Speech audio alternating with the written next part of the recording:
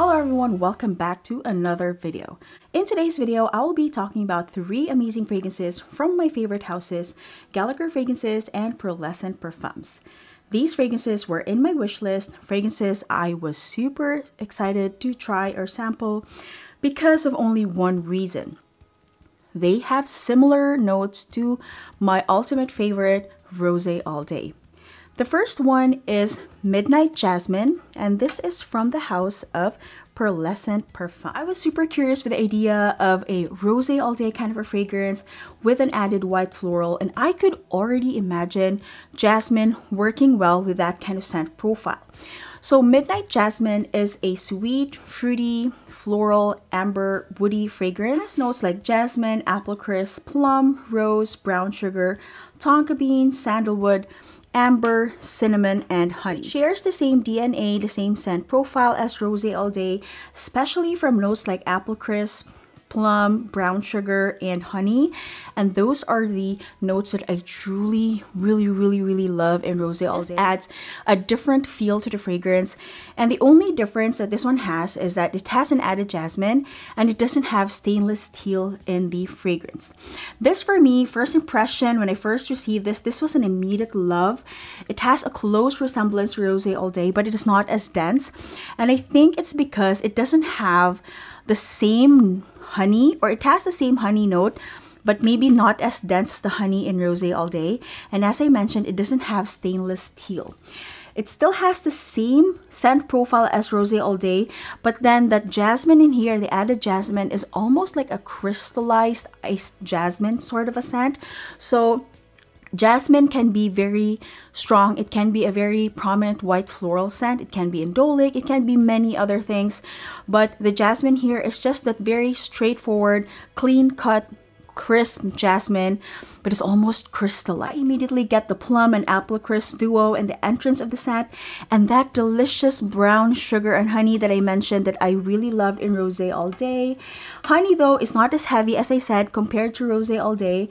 The rose is still present, but it isn't really a jammy kind of rose because jasmine is the center note in this fragrance. If you're not really a big fan of jasmine, you know, this can be a tricky fragrance for you.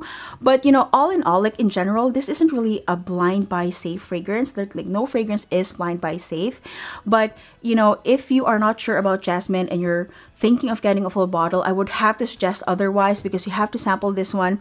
And especially if you haven't tried the scent profile of Rosé All Dae, you really have to tread lightly because this one is either you really love it or you don't because of the combination of notes.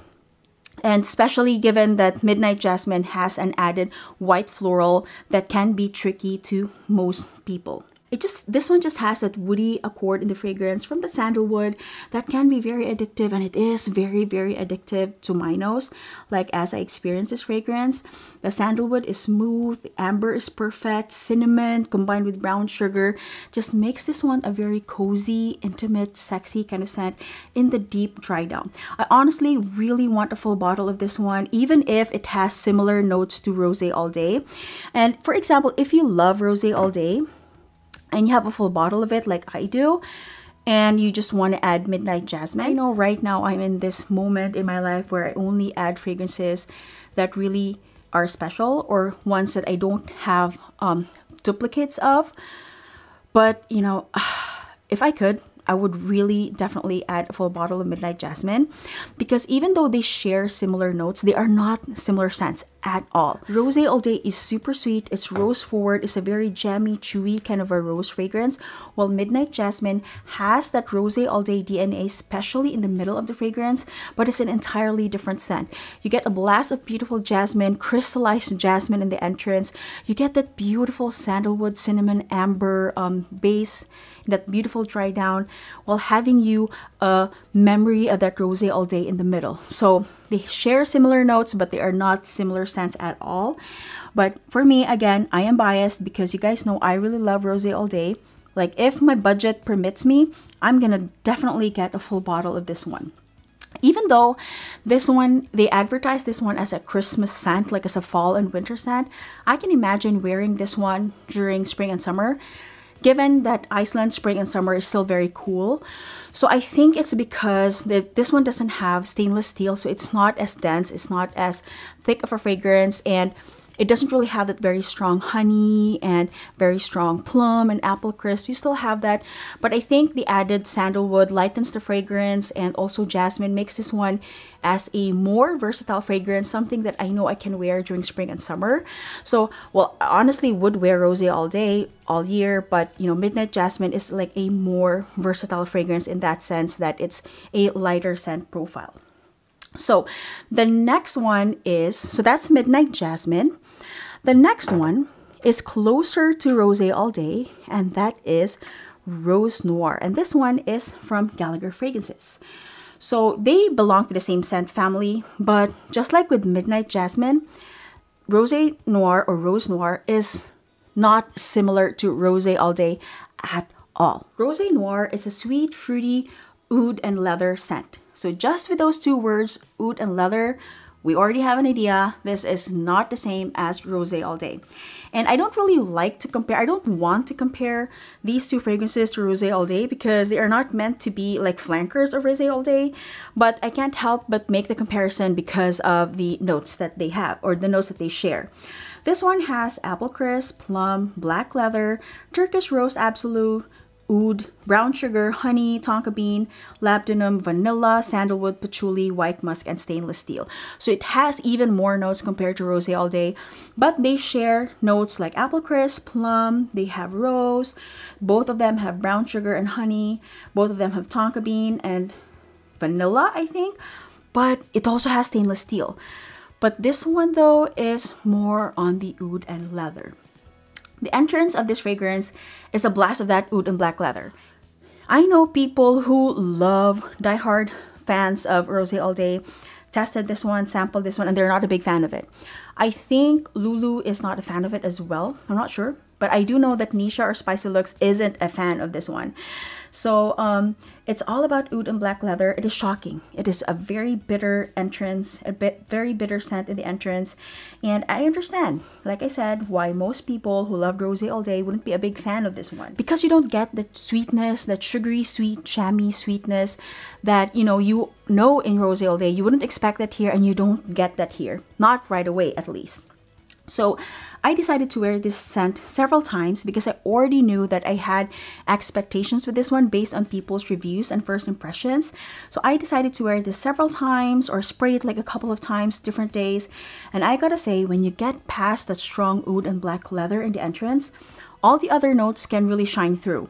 So the apple crisp, the plum, honey, and brown sugar, and rose that we are so familiar with for those who love and have tried Rosé All Dae, you can detect them and enjoy them in the dry down, in the middle and in the dry down of the scent, especially as it's really, or when it's fully dried down on your skin, or on my skin at least. But these notes are faint and they are soft. So don't expect, like if you expect Rosé Noir to be like a darker night version of Rosé All Dae, you still get that Rosé All Dae scent in the deep dry down, but it's super, super soft. And oud, leather, patchouli, and tonka really take over the entire scent, and they are present in the entire wear of the scent. And when I say entire wear, that's like several hours. The note of stainless steel is on a different level with this one. I think like if you notice the stainless steel in Rosé All Dae, which I didn't, so when I sampled this, I immediately got like brown sugar, honey. The stainless steel, I noticed it like the longer I wore it, but it wasn't really something that bothered me. Just imagine that stainless steel in Rosé All Dae and amp it up maybe 5 or 6 times. That's in Rosé Noir. And imagine accompanying oud and black leather and patchouli in that. So I don't really have the words to describe the entrance. All I can say is that it's strong, it's oud, it's bitter, it can be quite shocking, and it's that strong steel metallic smell. And then it dries down, it gets softer, but you still get the oud and leather. And then you're slowly introduced to that familiar territory of Rosé All Dae, but then it's soft. It reminds you that, hey, it is a family of Rosé All Dae, but it's an entirely different fragrance. It just gives you like a hint or like a splash of that memory of Rosé All Dae, but you know, it's an entirely different scent. This one compared to Midnight Jasmine, this one though is exclusively fall and winter. That's in my own opinion. But I will still sample this or wear this now that spring is coming, and when summer comes, I will see how the scent is. I have a feeling I will get more of the apricot, more of the honey and plum during warmer weather, but I'm gonna have to wait and find out. And with this purchase, I was given a sample of Wicked Good, which I already own. I'm gonna show you, I'm gonna put that one here. I have Wicked Good right here. And then I was also given a sample of a vaulted fragrance that they re-released, I think during Christmas time. And that is Vanilla Silk. This one. Oh my gosh. Oh my god. I saw on Instagram, they released this. I think they first released Bergamot Silk. And they released this one. I'm not so sure, but I wasn't really paying attention. I was like, yeah, I want to try Rosé Noir first and Midnight Jasmine. This one though is a fragrance that I really considered buying a full bottle of, like immediately, as soon as possible. This one is a powdery musky vanilla fragrance, Vanilla Silk. It says it only has musk and vanilla as the notes in the fragrance, but we know that it has more than those two notes. Some people say that they get a woody, smoky accord to this fragrance. I don't really get that. I get more of like a resinous, woody scent or accord. It doesn't overpower the vanilla and the musk that's in this fragrance. And this one is so aptly named Vanilla Silk because the texture, the feeling of the scent is exactly like silk. It's soft, it's smooth, it's powdery, it's sweet, and it's cozy. And I immediately wanted to get a full bottle, as I said. I went to the website, and of course, it's not available anymore.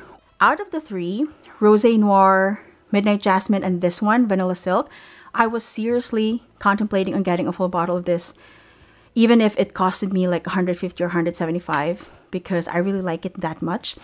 The scent profile actually reminds me of a softer version of Vanilla 28 by Kayali, minus that super sweet like orchid accord that's in Vanilla 28, and then add a resinous woody scent to it and tone it down a little bit, the entire scent. That is how Vanilla Silk smells like on my skin. And I'm gonna have to cherish this sample because I will have to wait for the re-release of this fragrance, because I know they're gonna vault this fragrance back and they will release it maybe 2-3 years, I don't know. I am heartbroken, but I'm happy they gave me a sample of this one. And they actually gave me a sample of Vanilla Silk, and as I said, Wicked Good, which is great advertising because Gallagher Fragrances, they are planning to release, or he is planning to release, re-release a vaulted fragrance called Carpe Cafe. Anything that says cafe in it, like I want to try it, even though I have a number of coffee fragrances in my collection, and one that I truly love, like it's like my ultimate coffee fragrance. I want to own it. I want to try it. I read on their Instagram post, someone commented like how Carpe Cafe smells like. Daniel Gallagher mentioned that if you have smelled Vanilla Silk and like it, and if you have smelled Wicked Good and like it, then you will definitely like Carpe Cafe. Good advertising because he gave me samples of both. And then a re-release is to be planned, which this actually released right now. You can find them in their website, Carpe Cafe. And I think the 50 ml bottle goes for 125 euros.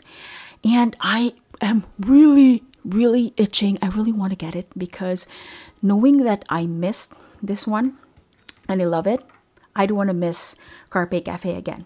I could get a sample. I could do that.